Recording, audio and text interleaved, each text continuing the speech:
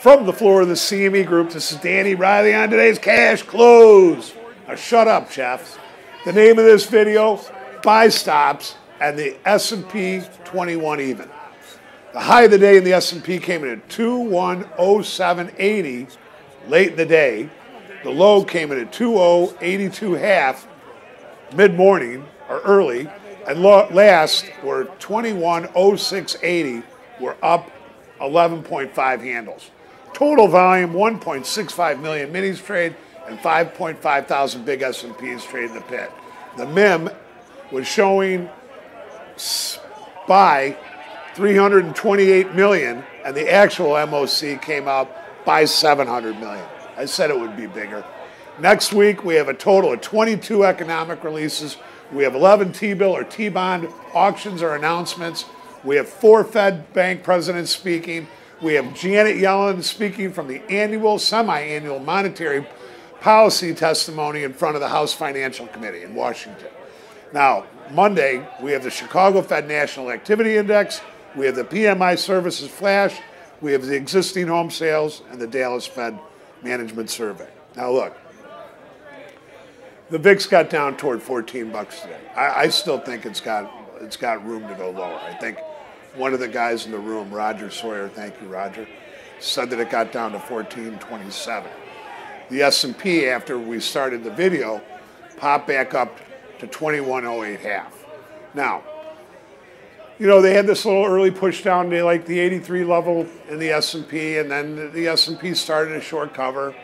And actually, and I put it out in the room, I bought 20 84s, and the S&P started to short cover a little bit. But the majority of that trade was not even captured until after that news came out that the Greeks were trying to come to some agreement with the EU about their debt negotiations. And as always, what happened throughout the week is we had all these pop-ups to, you know, 2098, 2098 half, 29 to 9 even, you know, and that's what I kept talking about. Is the bus too full? Is everybody expecting the S&P to go through at the same time?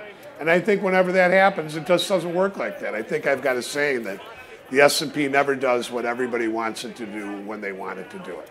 But what happened today was the news algos did the heavy lifting, and then late in the day, the mutual funds came in and bought 700 million.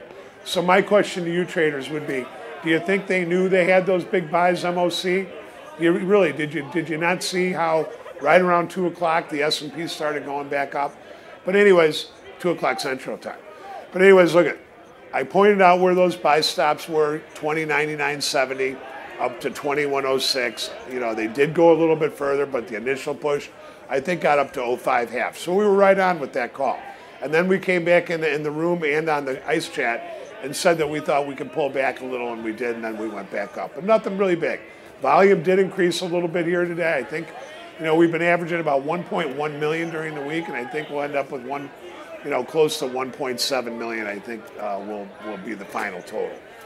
But last but not least, I'm sorry to take a little bit more time on these videos, but last but not least, I'm going to be working my ass off over the weekend to get this stuff into a format that we can get the Pitbull on, and we can get the guys from Market Delta, and we can get the guys from Live Squawk, and obviously our own Marlon Cobb to come in and start talking about the MIM and all the stuff that we're going to be doing.